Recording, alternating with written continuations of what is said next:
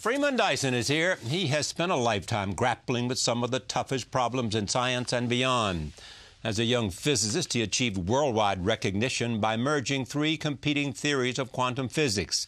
Dyson has since become a best-selling author on topics from biotechnology to extraterrestrial intelligence. In recent years, he has emerged as a critic of climate change. In March, the New York Times profiled him in an article called "The Global Warming Heretic."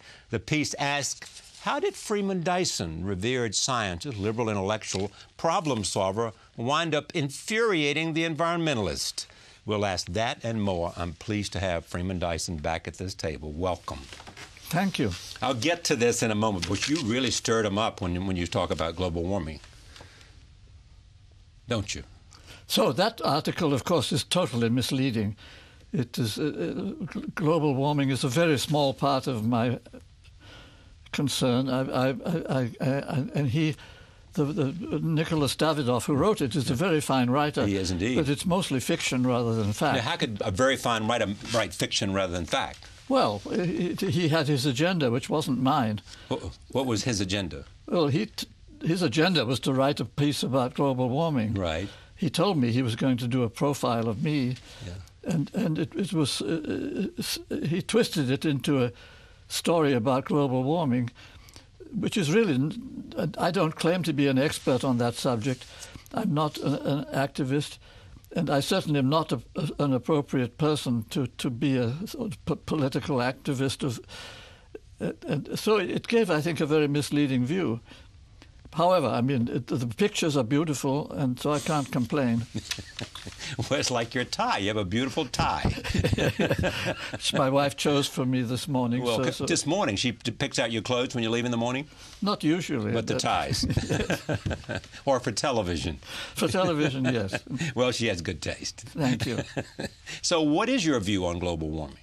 Well, I'm very skeptical. However small or large it is into the context of all the things you care about. Yes, I'm very skeptical about all the pronouncements that are made by the experts. I know how completely uncertain the subject is, so I would say just don't believe the experts. But I don't claim to be an expert myself, so I won't argue with anybody about details.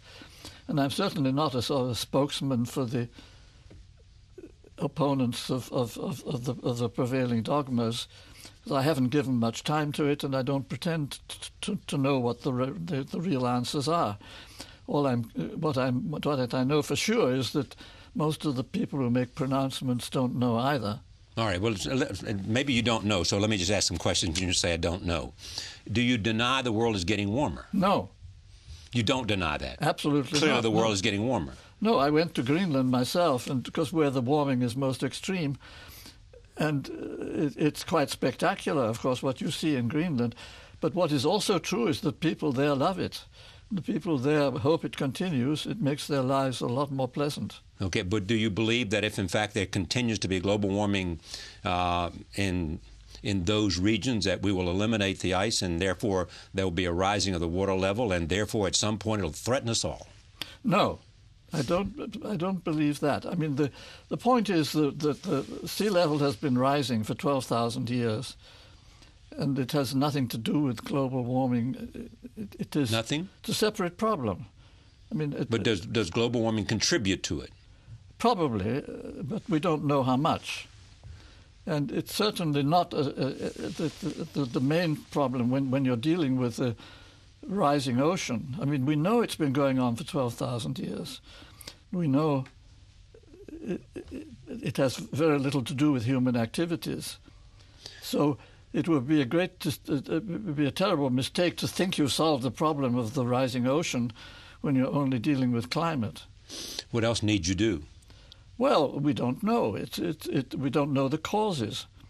And it's absurd to imagine that you can treat a disease without doing a diagnosis. If you're a scientist, you don't jump to conclusions. Right.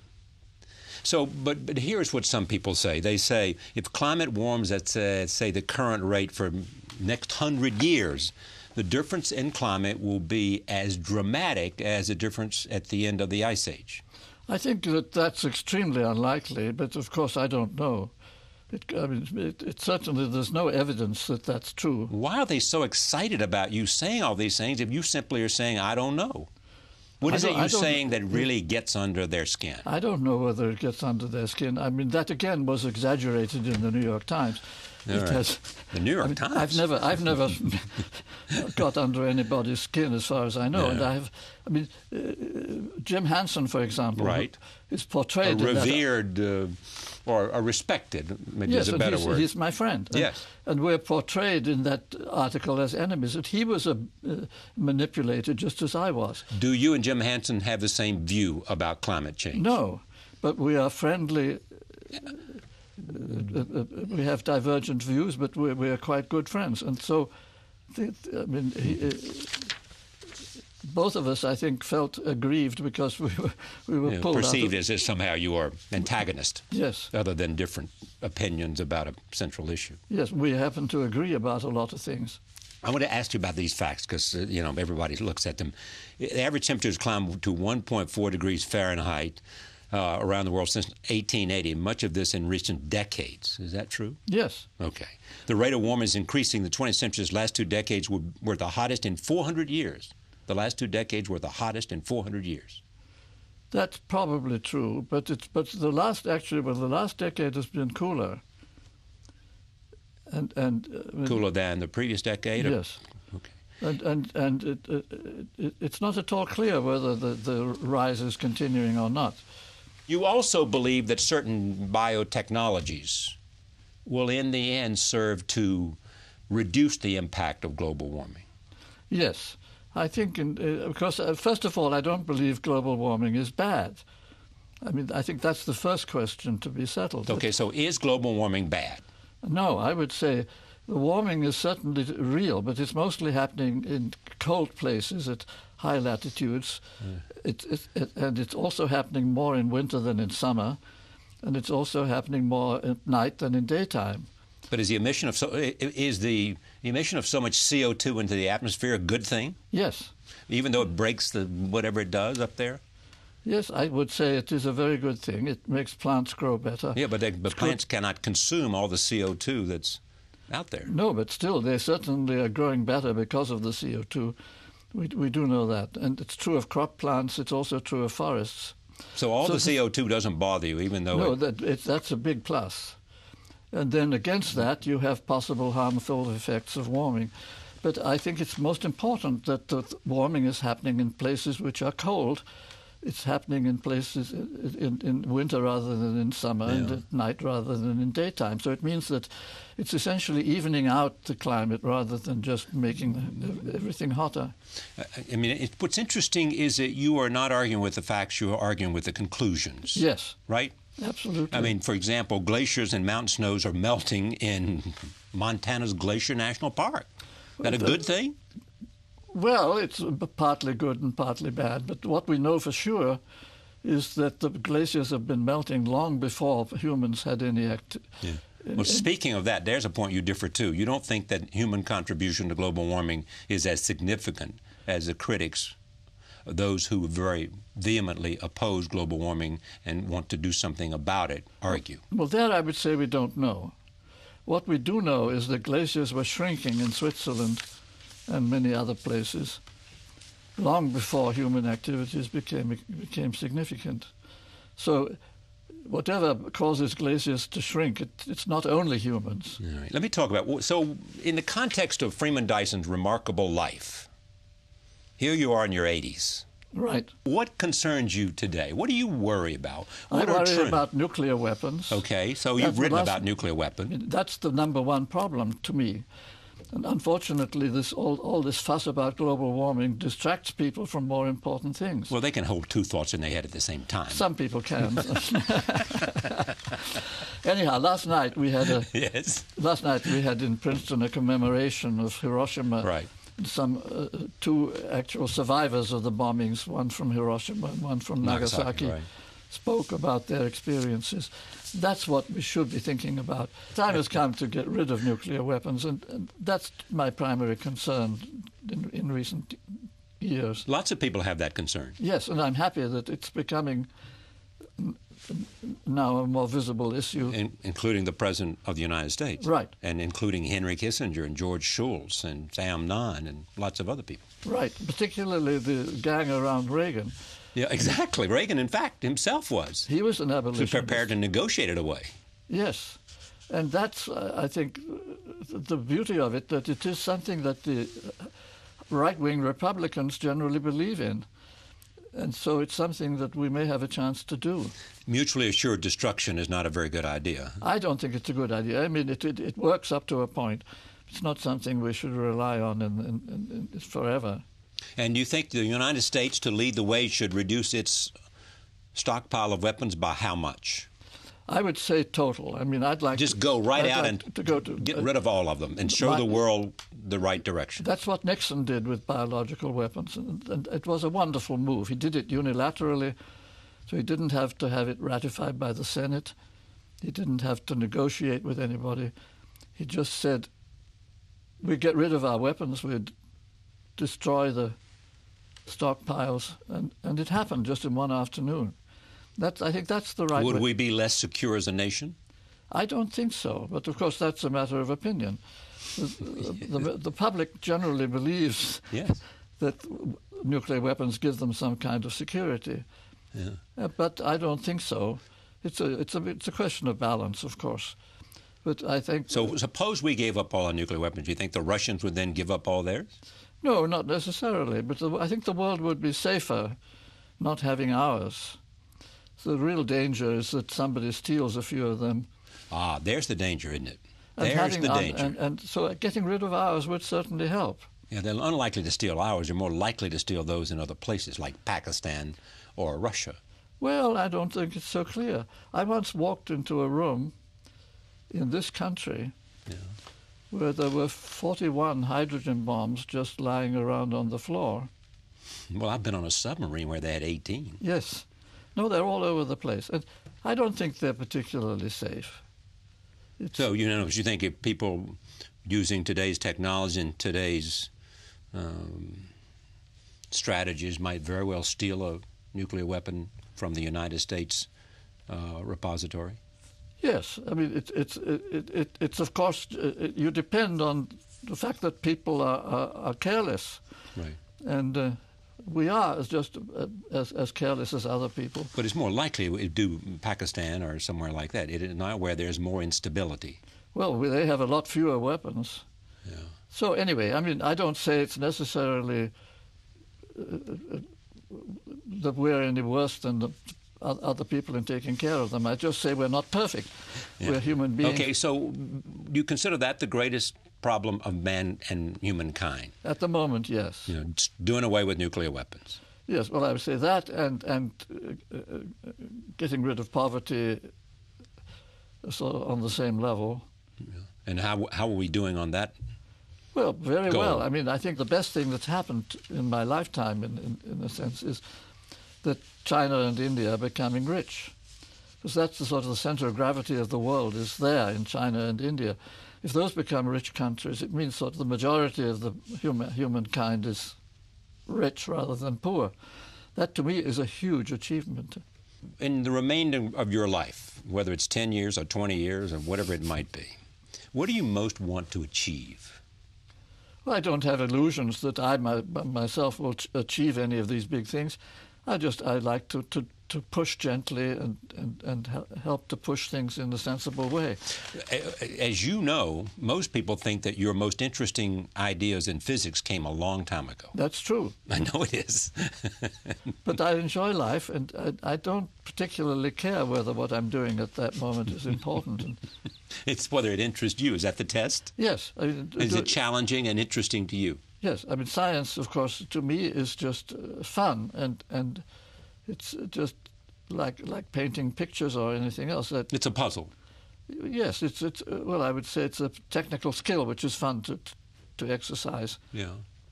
There is this idea that physics has had its century. That was the 20th century. And the 21st century belongs to molecular biology and brain science.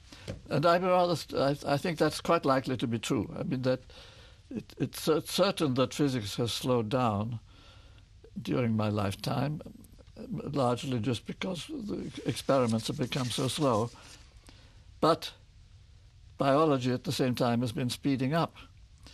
So I think it's probably true that this century is the century of biology. Because of the discovery of the structure of DNA and then the mapping of the human genome and everything else. All these, I think all these sciences are driven more by tools than by ideas. Tools being the computer? The computer being the big one for the 20th century. But, right. but the tools for the biologists, of course, are gene sequencers right. and gene synthesizers. Yeah. Now we can read and write genomes. And we're understanding more about disease than we had in the whole history of humankind. But that's going slow. I mean, the healing part of biology is really tough. But well, it's not easy to understand how all these cells work. No, and certainly we're not doing well with the war against cancer and such things. Why do you think that is? Well, the nature is just a lot more complicated than we hoped. Well, that's true. But I have tremendous respect for nature. That nature's almost always smarter than we are, and that's what makes biology so exciting. Why is nature smarter than we are? It's had a much longer time to work out the details. And it takes care of itself. Yes. Left alone, nature will take care of itself? It does, of course, in a marvelous way. And I've talked to, and this is not to name drop, but I've done one interview with him, Stephen Hawking. Good. And others that have worked with him, studied under him, and all that stuff. No, that's one person I have enormous respect for. Because? Just because of his personal life story or because of his discovery? Both. I mean, he's great in both respects, as a human being and as a scientist. I think he's one of the few people I would say clearly deserves a Nobel Prize and hasn't got one. I don't know why. But, I mean, is he considered one of the top 10 physicists in the world today? By me, yes. By you? Yeah, well, and that's all that matters, isn't it? Not all that matters, but anyway. But no, he's terrific, and I just heard that he'd got very sick and recovered. And recovered. He's amazingly tough. Yeah. You know him, though. The last time I met him, he was in a bar in Tokyo. In a bar? In Tokyo, drinking whiskey, having a good time. What were you doing there? I was there just drinking whiskey too, but now, I think he was having more fun than I was.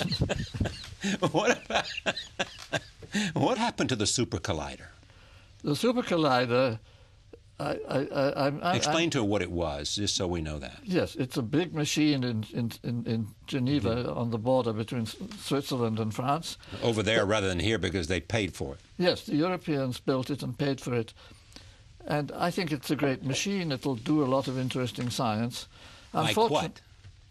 It will discover things that weren't expected. Right. That's what science is all about. If you knew in advance what you're going to discover, it's not interesting. Yeah. And so we hope it will discover lots of things that nobody imagined. But it has technical problems. Big machines very often do. There's nothing unusual in that they switched it on and something broke. Yes, that's true. To their great disappointment. And it is disappointing, but still, I mean, sooner or later they'll get it working. Well, when? That we don't know, but we have to think on a long time scale. I mean, that's why physics is slowing down, because these machines are slow. Mm. You have a machine of that size. Because they're doing such huge mathematical computations and everything else. Yes, so they took 10 years to design it, 10 years to build it, and 10 years to get it right, to get it actually to work. Yes. That's most of a lifetime, which is a shame. What is the great question that you would like to see answered? Well, to my mind, the most exciting questions are really in biology. I mean, the question I even got so concerned I actually wrote a book about it, is the origin of life. Right. Which is a good problem because everybody's equally ignorant. So even I could write a book about it, and it's so it's a complete mystery. And so what did you determine about the origins of life? Well, I'm simply speculating that it actually had two origins. Adam and Eve. That we had our living creatures are made of two components, which are sort of hardware and software, like computers. And the hardware being... Wait, living creatures are made of two components, hardware and software. Yes, the hardware being sort of the chemistry of things, what they call metabolism, the eating and drinking and processing chemicals, where all the real processing of all the active things like nerves and muscles and so on are made of hardware, proteins. And then there's the software, which is the genes, the genomes, which is just the instructions for how to build it. And so we have these two components, which are very separate in life as we know it. So I'm making the hypothesis that really it was unlikely that they both were there from the beginning. It's much more likely that they originated separately. So that simultaneously, or no, on the contrary, that you had the hardware first, right, and then so you had life evolving without genes for a long time, and then genes were then an independent creature, which originally were parasites, and then took over the direction, so that they became then a symbiosis, a collaborative system, which both of them worked together. And that seemed to me a reasonable point of view, but I don't claim it's true. What do you think about the possibilities of nanotechnology? Well, there again, it's been hyped a bit too much, but I mean, clearly it's very real. That nanotechnology is really a way of producing new materials, and so we've got a lot of interesting materials which are coming along. It's not a deep science in the same way as genetics. Stephen Hawking talks about the search for the theory of everything. Are you interested in a theory of everything? Well, I hope it doesn't exist. I mean, I think it would be very disappointing. It would show that God had been lacking in imagination if everything could be explained. Now, wait a minute. God had been lacking in imagination. If everything was explained by a single theory. How do you get your mind around religion and science?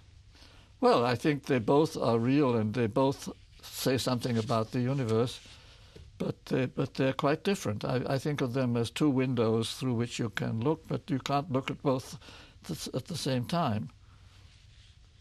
And so for scientists who say to those people of faith, I appreciate your faith, but I can't believe anything that I can't see and that I can't prove. Well, that's, of course, a correct statement if you're meaning by belief, scientific belief. But, of course, I mean, I think a religion is not just about belief. It's about? It's about a way of life. It's a community. It's a big literature. It's a music and architecture. It's a whole...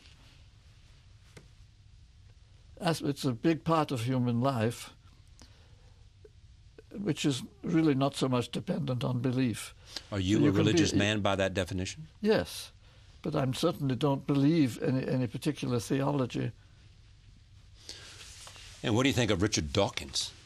Well, I like Richard Dawkins as a human being, but I think he's done a lot of harm by telling young people that you have to be an atheist in order to be a scientist. That's a stupid thing to say, because it sort of it actually pushes away a lot of young people from science who don't want to give up religion. Are you optimistic about all of us? Yes. In the end? Oh, very optimistic. It's quite amazing how much we've been able to do in the short time we came down from the trees. And I mean, we have talents which to me are quite extraordinary, because they don't have any obvious survival value. Like, for example, calculating numbers. I mean, who needs to calculate numbers in order to survive? It's not at all clear. Why should we be able to compose string quartets? Why should we be able to paint paintings? Everything we do is so much more than you require just to survive. So you're optimistic about our future because you look at where we've come from, and we've evolved not badly. I would say we're doing... Even though we've built these bombs that could destroy us. And we've done amazingly well not using them for 70 years or whatever. Have we been kind to the planet? Yes, I would say on the whole, Do you really? yes. And a lot of people don't have that view, as you know. Yes. You're in the distinct minority on that. Yes. Including our good friend E.O. Wilson at Harvard. Oh, yes. Who you look a little bit about like. Yeah, no, the fact is, of course, we've done a lot of damage to the planet, but we also repair the damage. I grew up in England, and England was far more filthy then than it is now, because we had the Industrial Revolution first. And so England was much more polluted than the United States ever has been. And England now is quite comparatively clean. And you can go to London and your collar doesn't get black in one day. And the food's gotten better. And so, and look at Pittsburgh. I mean, the same thing's happened in Los Angeles. Smog in Los Angeles is nothing much anymore. And have you been to Beijing? Yes.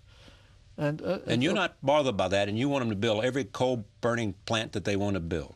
Yes, they should clean up the coal, but of course that you can do. The global warming people don't make a distinction between carbon dioxide, which is essentially, in my view, harmless, and the other things in coal, which are horrible, soot and smog and nitrogen oxides and all that stuff.